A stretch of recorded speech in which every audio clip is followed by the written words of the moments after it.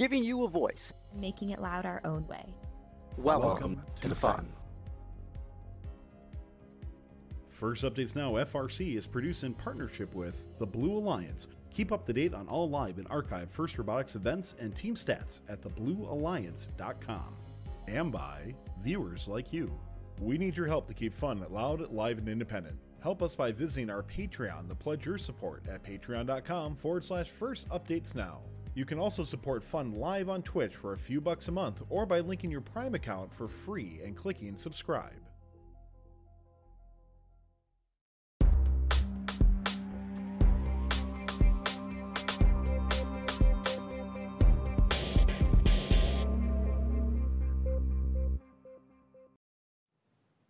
Welcome back to InFiMidation, where we talk the best robots from the best region in all of First, recapping 4 absolutely stacked Week 5 events and also Shepherd, and previewing our final week of district events for the 2019 season. While the events this week don't have the firepower of a Kentwood or a Marysville, these Week 6 events will be hotly contested as teams fight for these last few district points to earn their way to the best competition in all of FRC, the Michigan State Championship. So let's talk robots. Reporting for First Updates Now, I'm PJ. I'm Nick Jr. I'm Mike. I'm Sky. So let's jump right into it and talk about the first event we are recapping this week. PJ, what do you have for us? All right, so up at Shepherd, finals featured Alliance 2 versus Alliance 4. Alliance 2 consisting of 1188, the Ravens from Royal Oak, 3572 Wavelength from Norton Shores, and 6963 Blood, Sweat, and Gears from Remus. Alliance 4 was Team 5084, Team Fridgebot from Corona, 4004 Mars Rovers from Muskegon, and 6533 Beavertech from Beaverton. The Alliance 2 would take the edge in that event after the way was paved a bit easier by 8 taking out number 1 in the finals. Chairmans would go to 2959, the Robotarians from Coloma. EI would go to 503 Frog Force from Novi, giving them that culture wombo combo of the Chairmans and EI in the same season. This is Wavelength's first event win in team history, so congratulations to them. And interestingly enough, no rookie all-star was given out at this event. There was only one rookie. They gave him rookie inspiration instead of all-star. So at least I got something, I guess. So kicking it over to Marysville. Nick, what happened over there? Yeah, Marysville ended up being an interesting one. I know a lot of teams were eyeing this event out once all the events got released. So in the finals, we had the First Alliance and the Third Alliance. First Alliance being captained by 3452 Green Engineers out of Bering Springs. First pick was Team 217 Thunder Chickens out of Utica, and to round off the number 1 alliance was Team 7192 Blue Thunderneers out of Croswell, Lexington. The finalists consisted of the alliance number 3, led by Team 302 Dragons out of Lake Orion. First pick was Team 1684 Chimeras out of Lapeer, and I'm sorry. First pick was 494 the Martians. 494 the Martians. Just I can't do anything today. And to round it off was Team 7491 Cyber Soldiers out of Burton. Chairman's was taken by 1189 the Gearheads out of Grosse Pointe, and EI was taken by Team 302 the Dragons. The number 1 alliance did win in 2 matches, although they were close. Rookie All-Star was taken by Team 7481 Cyber Soldiers, also again out of Burton. Some interesting points, I think, in my opinion at least. Chickens really stepped it up in Marysville here, coming off a 36-point performance at Kettering. The Green Engineers also had an interesting pick in the alliance selection for the First Alliance. A lot of people didn't see that one coming, but it does look like it paid off. And Team 7491 completely slept through the alliance selection, ending up all the way back to 3 and assisted them into their finalist appearance. Mike, what do you have for us at Alpena 2? So Alpena 2 went exactly how we predicted it last week. The Robojackets seeded first, 35-38, picked the Killer Bees, 33, and 70-84, the Hillman Pyrobots. They faced off against the number 2 alliance in finals, 5505 Volt Squared from Alpena, 107 Team Robotics from Holland, and 7823 Huron Bots from Rogers City. They swept it, and it was the largest winning margin in elims for any number 1 alliance, 42.66 average winning margin, which is just ridiculous. Oh, Jesus. 35-38 did 4 solo rockets in qualifications, all of which had them level 3 climbing at the end. And the chairmans went to 107, Team Robotics, giving them a Kling Bling of finalists and chairmans.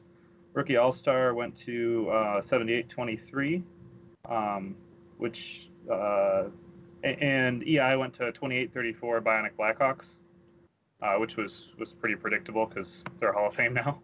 Troy, it's predictable, but also like strange. I've noticed this a few times in the years too, like where 31-32 got EI the year after they went Hall of Fame, and I was like, I thought that wasn't supposed to happen for a while at least, but whatever. So I'm going to talk about Troy real fast. Finals featured, the predictable matchup of Alliance 1 versus Alliance 2. Alliance 1 consisting of 245 the Atombots out of Rochester Hills, 910 the Foley Freeze, or as they've been rebranded, as of today, the Foley Flare out of Madison Heights, and 6117 Wingspan out of Pontiac. Alliance 2 was 51 Wings of Fire, also out of Pontiac, 1718 the Fighting Pie out of Armada, and 4768 the Comets out of Detroit. Alliance 2 would end up taking it in 3 matches after a controversial ending, and there was, at the end of Finals 3, there was talk that there was about to be a replay due to the display, the time display going out. Yeah, the audience display going out so that the time display went out. So there was talk of that being a replay. Ultimately, it was decided it was not because you have access to that information on your driver station and all that.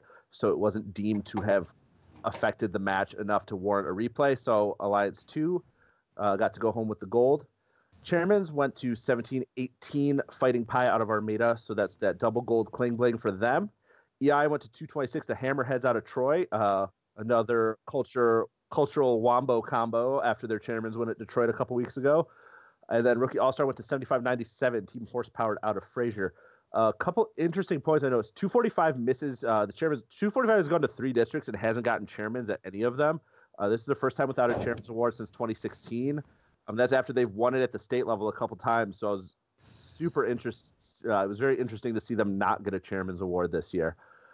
And then something else that was interesting if you were following, 910's ranking score in this event was very strange for those following it. At one point on Friday, they had a ranking score of 2.6 through 5 matches. That in and of itself doesn't sound super strange. But until you looked and you saw that their record through 5 matches was 2 wins and 3 losses. And so in those 5 matches, 2 of those 3 losses were 2 ranking point losses where they completed a rocket and got the HAB points, but still lost the match. So they had a 2.6 ranking score with a record of 2 and 3, and then their whole weekend was kind of like that, where I think there was another match where they got a rocket and lost the match. So it was very strange for them to end up with the ranking score they did. So it just goes to show just what these points, how they can change. And now we're going to move into probably what was the most anticipated and most watched event in all of FIM this year. Sky, go ahead and tell us about East Kentwood. Yeah, East Kentwood. Absolutely stacked event, and maybe a bit of a preview to what we're going to be seeing at States here in a few weeks. But everyone knew that going in. And after the first day of quals, there were kind of real 4 teams that were jostling around in the top 8, kind of for those top 4 spots. 54-60, 27-67, 20-54, and 67. Alliance selections were smooth with no declines. So the top seed Alliance consisted of 54-60 Strike Zone from Lapeer, 27-67 Strike Force from Kalamazoo, and 44-82 ID Robotics, also from Kalamazoo. This brought 67 Hot into the second seed, where they picked up Rush, and 56-75 the Wired Cats. The third seeded Alliance really managed to get things going, and that consisted of Team 2054 Tech Vikes from Hopkins, 1918 the NC Gears from Fremont, and 4956 the Robo Sharks from Whitehall. The 4th seed alliance was comprised of 4967 that one team, 4362 Gems, and 3875 Red Storm. So the big kind of meat of what came out of this event, other than being completely stacked, was the finals matches, and they were some real jaw droppers. The number 3 alliance took it in 2, but it was by no means a blowout. Finals 1 had a score of 114 for the number 1 alliance to 117 to the number 3 alliance. No penalties. And I believe that's a world record for the highest combined score at the moment. The second finals match was a little bit more tame. It was still 102 to 115. So the number one alliance put up over 100 twice and lost Yeah. both matches, which is insane. And that just really goes to show what we're going to be looking at here in a little bit with the top 10. So Chairman's went to 3875 Red Storm Robotics out of Kentwood. EI was 5460 Strike Zone, so that gave them the lovely Kling Bling. Rookie All-Star was 7689 WMC Robotics from Muskegon. So this was an absolutely incredible event that had a lot of depth, and it showed. So I was up in the stands. Mike, how's this event from behind the glass? So it was amazing to me to see how different the Rocket RP, how big of a difference that makes in qualification versus elimination matches, because defense changes completely. You were seeing a lot of teams park in front of the Rocket to just block people from getting those points, and it would really shut down two high-scoring teams. And where one team could try to solo a Rocket and not have defense against two strong teams and almost win the match. Or prevent them from just racking up points. Whereas in elims, it doesn't work because there's another Rocket and you don't actually care if you finish it. And that seemed to play into alliance selection a little bit, because you saw some defense spots getting picked, and that left some high-scoring, really good robots on the table for the last few seeds to grab, or the last few picks. And I think that's what really led to this triple offense strategy. But now it's time to talk about our FIM top 10. Top 10 teams in Michigan from last week's competition voted on by you, the fun community, in the FRC top 25 polls. While we will save where any of these teams finished in the overall top 25, we will discuss the top 10 vote getters in FIM. For the first time this week, we have voters able to identify themselves by the region they're from. And so FIM voter rankings are listed in parentheses next to the team name on the slide. What are everybody's thoughts on this? We had Killer Bees coming in first, 33, 5460, number 2. 2767, number 3, 2054, number 4, 3538, number 5, 1918, number 6, 217 and 7, 67 and 8, 27 and 9th, and 302 and 10. One thing I noticed was, don't get me wrong, 33 is great, but I think 2054 might actually be the best robot in FIM this year. I know some other people disagree with that. But just the amount of points and the amount of rockets they've been able to score this season, I just think they're amazing.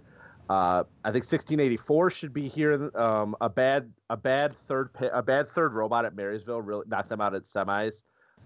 It really wasn't their fault. Them and Krev should have made finals. They just made a rough third robot pick.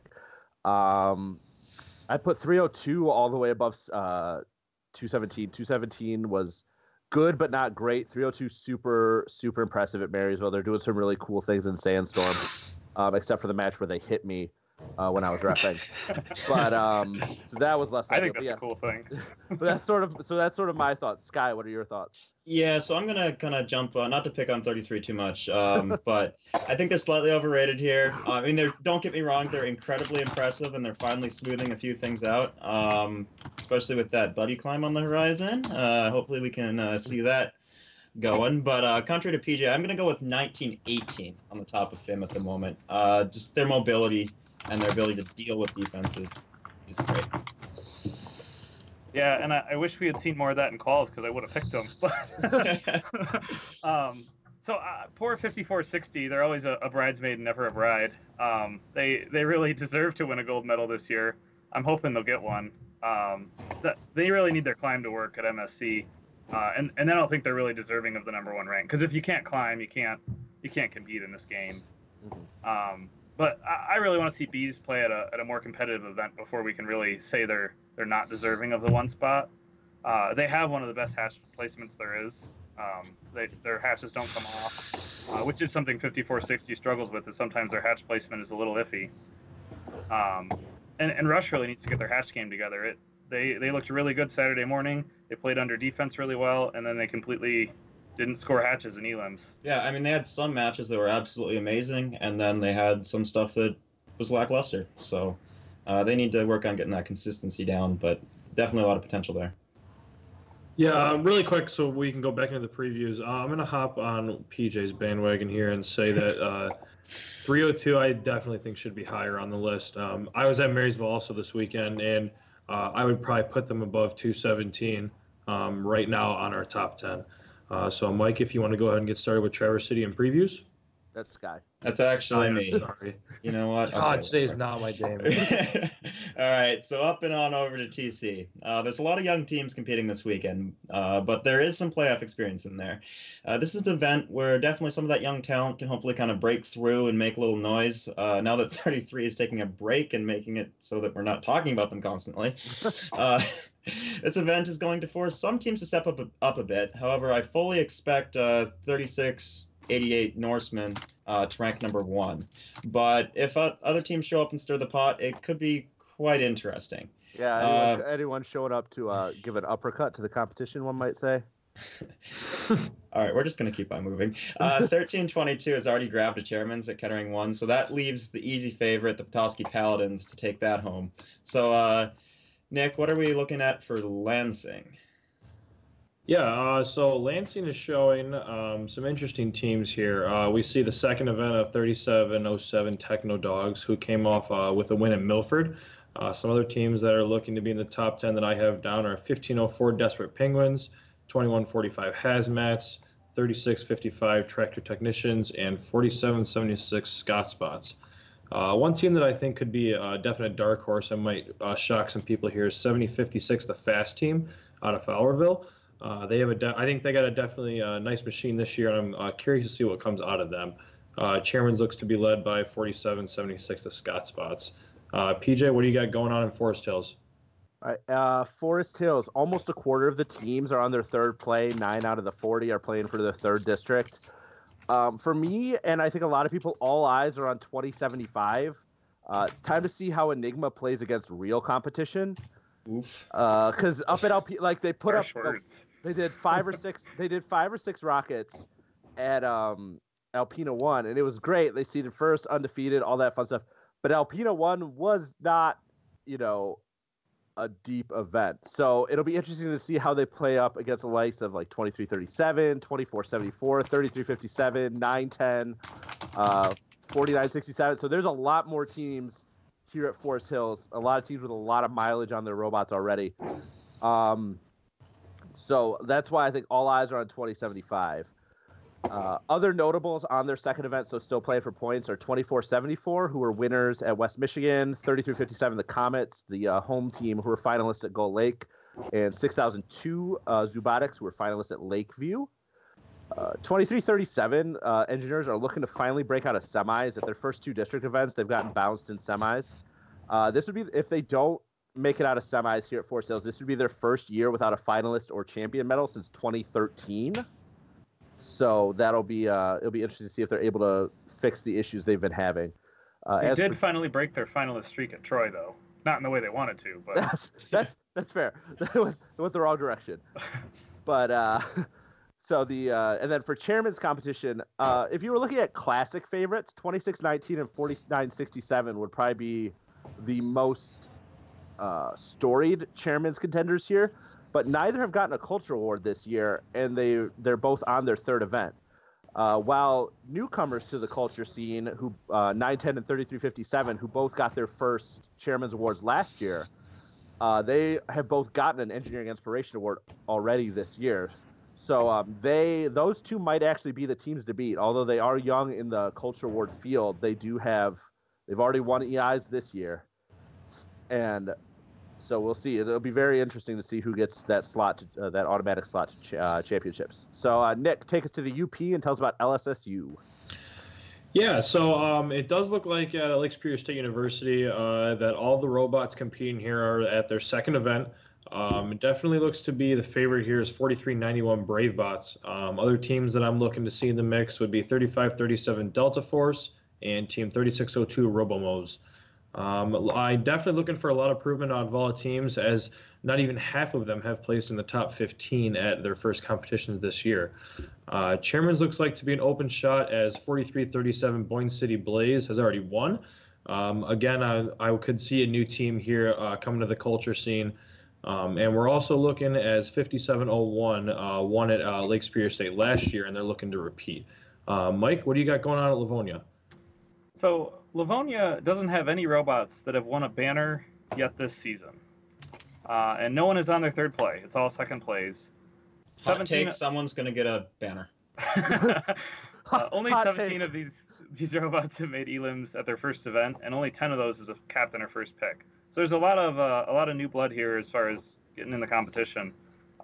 Robots to watch, probably 548 is a big favorite. 1076 Pie High from Ann Arbor, Pie High Samurai, and 6861 the Tyros team from Livonia were both finalists in week 1 together. So they'll probably do well at the event. 7553 looked really good at Milford.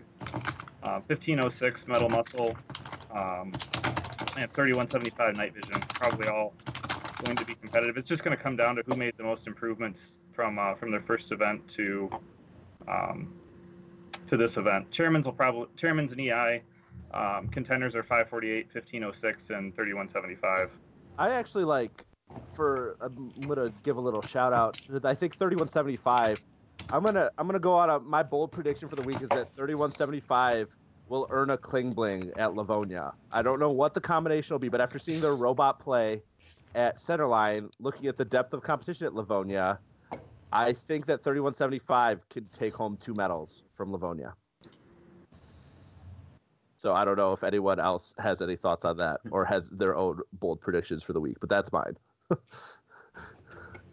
Well, let's talk about rocket predictions, right? Okay. We had 11% of matches, was it, this week? Yeah, Completed rockets? little over 11%. Should have made Nick bet us. Yeah. Finally. Dude, I've given up on betting stuff. Yeah. No point. But you don't have the same big name teams playing in week 6, so it's going to go back down, right? Yeah, Yeah. I would agree with that. I think Yeah. East Kentwood and Marysville had a huge tip to Yeah, that. What did we see? probably. 7 at Marysville, PJ, Yeah. something like that. Troy had 5 or 6 as well. Yeah, So, because I know 9-10 did a good amount. So yeah. I think what Mike said, it's going to take a dip down this week. But man, oh man, States is going to be crazy. Oh, I mean, yeah. I can't even imagine what's going to happen at States. Chad Lots of Parker defense. from You're going to end up with teams yeah. parked in front of that rocket. Yep, I was gonna say defense is gonna be people just locking down. Yeah, So- Parker from 54-6, you just said in chat that they had actually soloed 10 this weekend. So I would imagine I'd see more out of them at States. But yeah, I think it'll take a dip down, but it's going to hype back up for sure. Oh, yeah. 5460 has the fastest solo rocket I've seen. Completely. I saw them on the practice field do it without doing anything in Sandstorm, and they had 41 seconds left in the match when the rocket Doesn't was. surprise me at all. Yeah. Which is, they're insane. Yeah, by my count, it was 41 seconds as well. I don't remember what match. It was partway through the day Yeah. on Saturday. Do they have a level 3 climb? I know they didn't in the reveal video. They do have a level 3 climb. Okay. They've had a lot of struggles with it. Okay. So. Because I know there wasn't one in their reveal video, so I wasn't sure if they added one. It was very much when I talked to him. I had to behind the bumpers. I don't know if that's gonna show up, but Yeah. that was very much at the end of the season edition. Okay. So they have a lot of bugs to sort out on that. They're getting there for sure. But yeah, but if they have that makes them even scarier if they can get those bugs out. yeah, it's not the fastest in the world by any stretch of the imagination, but the times it's worked, it's been well. I mean, they ranked 1 at Kentwood without a level 3 climb. That's how fast they are. I assumed that they had a level 3 climb. I didn't realize they got 10 friggin' rocks. Well, you also have to realize how deep the climbers were at East. Yeah, they were. There was I mean, you guys picked up a robot that could get to level 3 as the 24th pick, so. Yeah. So, anyway. All right. All right. So we're going to have to stop there and wrap the show up. So thank you to everyone who's watched, sent us questions and comments, and supported the show. If you want more First Robotics in your life and like what we do, all that we ask is that you let others know about this show and that this is the place to go for more FRC in their lives. If you got a few bucks to share, we appreciate it. But if not, we totally understand and are delighted to have you on board. Be sure to click that little green follow button above and click the purple sub button to see if you maybe have a free Twitch Prime sub available. On behalf of myself, Nick Jr., Mike, Sky, and our fill-in producer for the night, Nick, I would like to thank you for tuning in, and thank you to all of our moderators in chat. Our next show is Mouth of the South. We'll be here same time, same place next Monday for the recap of Lansing, Livonia, Traverse City, Forest Hills, and LSSU. Good night.